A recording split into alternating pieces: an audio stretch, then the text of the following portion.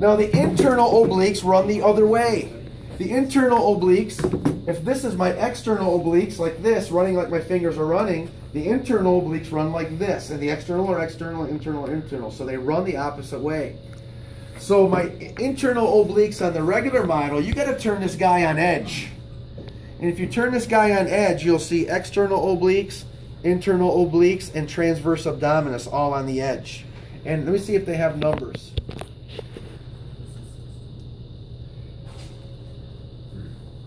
Aha, they have numbers, but they're right on the torso. The external obliques on the torso, I can't even see that with glasses. Can you see that little tiny number? 523. Sure. 523, and it's written on the edge of the torso. 523 is the external obliques. What's the next one in? 569. 569 is internal obliques, and what's the next one in? 355. And 355 is transverse abdominis. They go from superficial to deep. External obliques, internal obliques, and transverse abdominis. The numbers are right on the edge of the torso.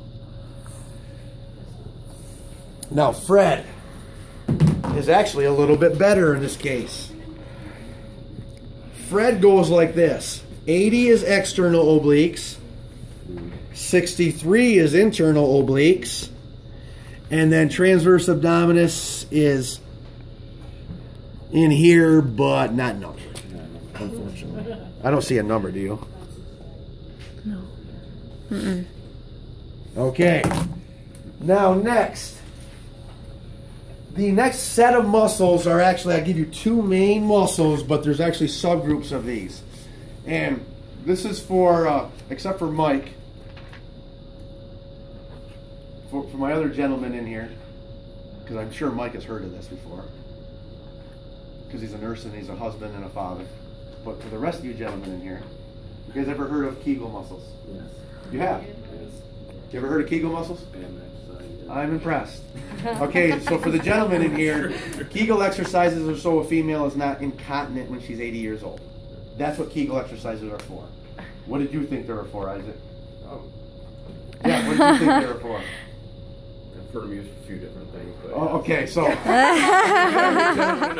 men usually think Kegel exercises are for their benefit. No, it's for both. They're not. They're so the female strengthens her pelvic floor muscles and is not incontinent when she's 80. That's what they're for. These next two muscles are a group of muscles, really, and they're the muscles that Dr. Kegel was talking about when he told his patients to do Kegel exercises. That's where the word comes from, a guy named Dr. Kegel. So I'll point these two muscles out. I will tell you, if you're a female, most females know what this is. If you are, I'm not going to embarrass you, but if you don't know what this is, a Kegel exercise is like this. If you're urinating, stop your urine flow. Just hold your urine in. That's a Kegel exercise. The muscle it takes you to squeeze your urethra and stop the urine flow are the Kegel muscles. So that's a Kegel exercise. All right, here are the Kegel muscles. The first one is coccygeus. If you look deep in here, the coccygeus is 387. That's the coccygeus, 387.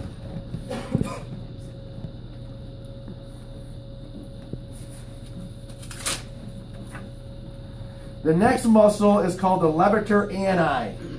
Go ahead. You have a question? No. The next muscle is the levator ani. It has three groups to it.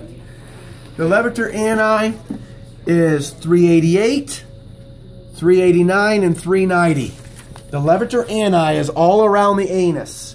And it's 388, 389, and 390. It completely encircles the anus. Now, you're going to say, well, why is there three different numbers?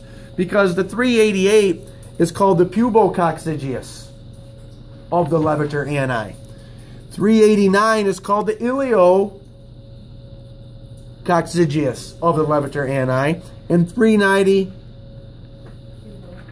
puborectal. 390 is the puborectal of the levator ani. Because it goes from the pubis to the rectum. It's about where these guys run.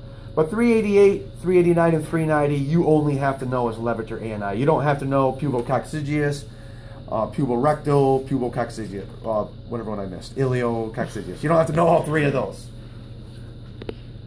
Any questions about these muscles? All right. Oh, does Fred have them? Good question. Fred. Okay, Fred probably has them, but the insert into Fred is missing. Let me explain something to you guys. You can see where an insert goes in here. We can insert male or female parts into these torsos. Fred's insert is missing, and that's where the muscles on Fred are. So Fred doesn't have these Kegel muscles. Poor guy. All right.